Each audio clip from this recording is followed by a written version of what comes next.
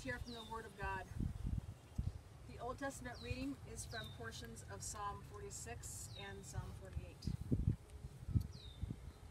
God is our refuge and strength, a very present help in trouble.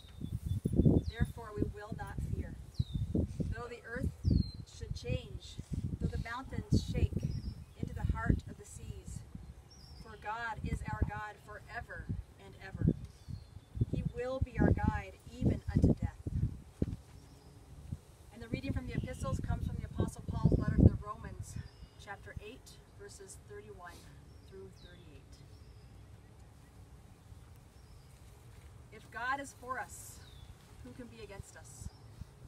Since he did not spare even his own Son for us, but gave him up for us all, will he not also surely give us everything else?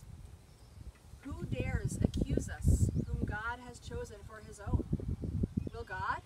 No. He is the one who has forgiven us and given us right standing with himself. Who then will condemn us? Will Christ?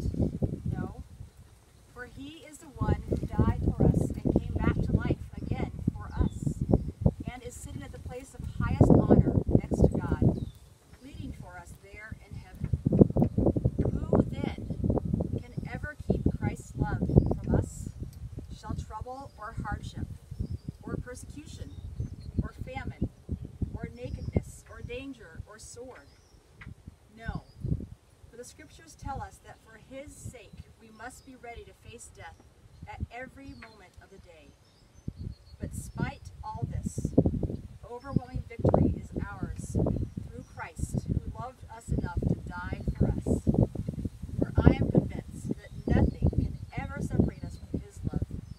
Death can't, and life can't. The angels won't, and all the powers of hell itself cannot keep God's love away. Our fears for today